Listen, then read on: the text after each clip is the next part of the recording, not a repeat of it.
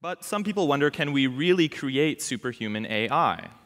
I'd like to get some historical perspective on this. It's definitely true that some early predictions about AI progress were naive, but at the same time, one obstacle after another has been conquered.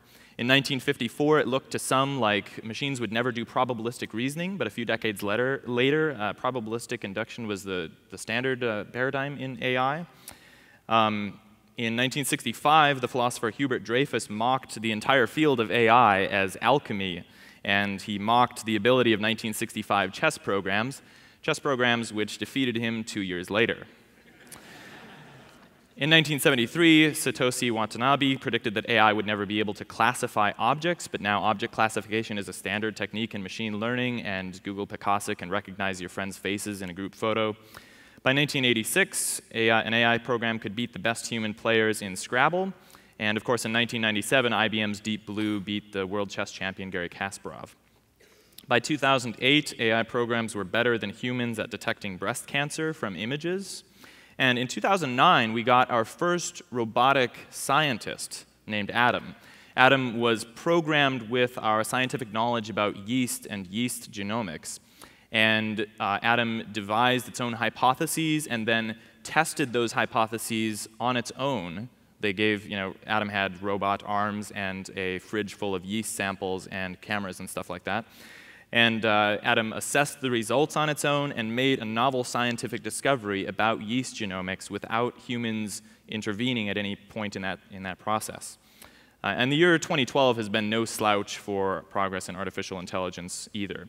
But still, many challenges remain. We don't yet have machines that can play hockey or write novels or do AI research. And some people believe that we'll never get past this next hump and get to superhuman AI. But I think we will. The reason is pretty simple. In short, the human mind does what it does by way of information processing, and machines can do information processing too.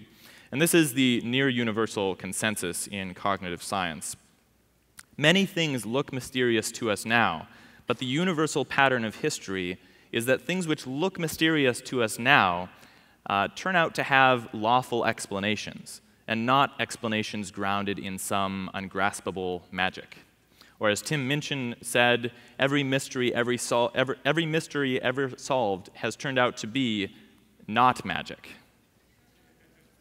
Ray Kurzweil has a great illustration of this in one of his books. A man is frantically scribbling down things that only a human can do and pasting them up on the wall, but then those predictions keep turning out to be wrong and they fall to the floor. This picture was published in 1999, and since then, machines have conquered the driving cars thing, and we can see obvious progress in translating continuous speech and cleaning houses. So basically, if you make these kinds of predictions about what machines can't do, you're going to end up on the wrong side of history. Because intelligent behavior isn't magic, and we'll eventually figure it out.